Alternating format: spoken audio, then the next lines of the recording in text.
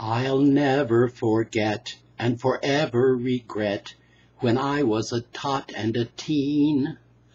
I was a cinema dope, for films had cinemascope. I looked at the stars as if between bars for some wee glimpse of me on the screen.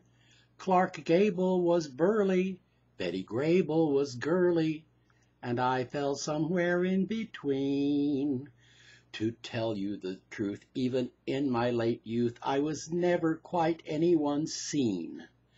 I was that clever, slight kid you meant to, but never quite did. So all of my dates were with cinema greats and some Pez on the first mezzanine. Peter Lawford was gentle, Joan Crawford was mental, and I fell somewhere in between. Just once a great star, Miss Deborah Carr, told a shy, timid guy that one doesn't have to conform to society's norm. But after tea and sympathy, she reassured him that he wasn't.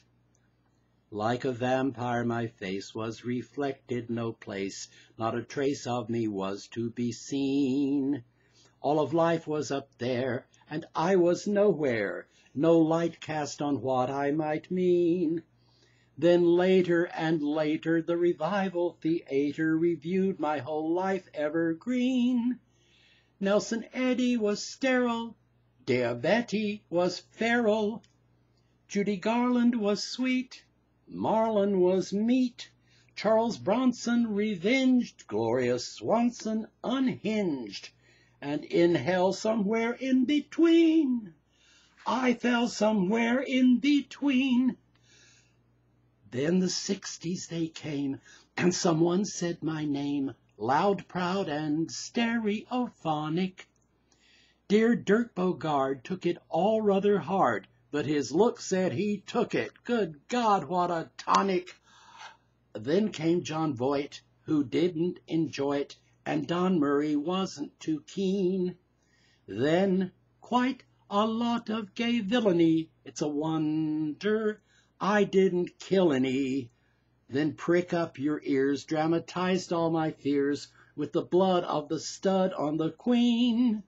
But romantic Maurice hugged his punk in release, and I felt somewhere in between. Now I'll limit my thanks to a plea for Tom Hanks to open his legs long and lean. And I'll fall somewhere in between. Anytime, Tom, I'll fall somewhere in between.